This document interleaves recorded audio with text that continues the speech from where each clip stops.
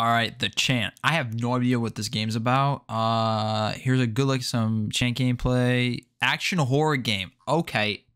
You piqued my attention. Peggy 16. Let's go. It can be difficult to know where to begin. You may not realize it, but you are sacred. Kim, doesn't this all feel a little bit Graphics look pretty good. Oh. What just came out of his mouth? You have to trust the spiritual journey. Gameplay overview.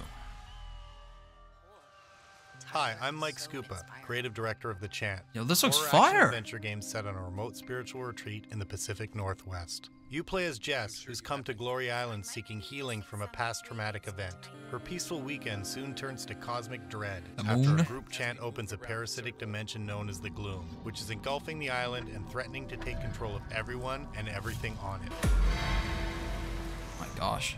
Come to us. Yikes. The island itself is interconnected, creating a compact exploratory world, with the retreat acting as the central hub. Gotcha.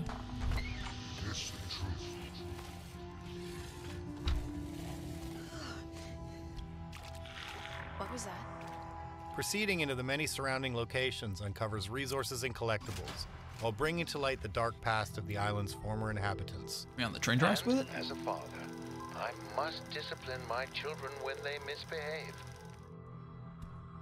Along your journey, there are items to craft and puzzles to solve in order to proceed deeper into the heart of the island. I was not expecting this when I clicked on the trailer. This is cool.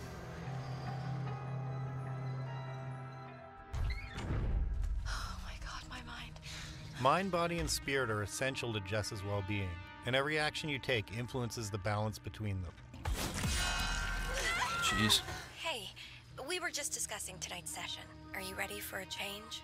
Dialogue choices, meditation, and resources found throughout the island affect that balance and ultimately determine how your story concludes. Okay.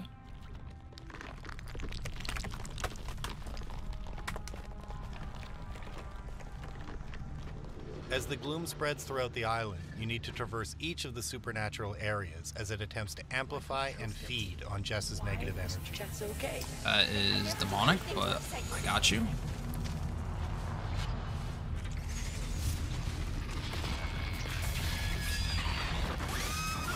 What is that thing? Holy. Okay, jeez. While Jess may not be a trained fighter, she is able to craft various spiritual weaponry and tools to fight against the prismatic That's cool, you can creatures fight and back. cultists released from the gloom. Exploiting enemies' weaknesses with the right weapons or using traps and utility items are key to survival. This looks hard, dude. But as resources and weapons are limited, knowing when to flee to fight another day is crucial.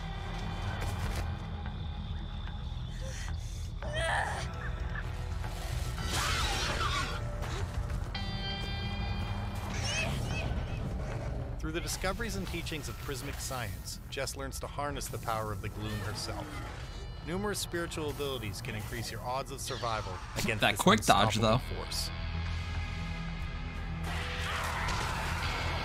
Jeez. Welcome to your spiritual nightmare. Yeah, this actually looks like something out of a nightmare first. What the hell?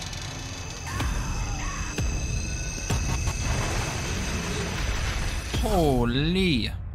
November 3rd? Fire.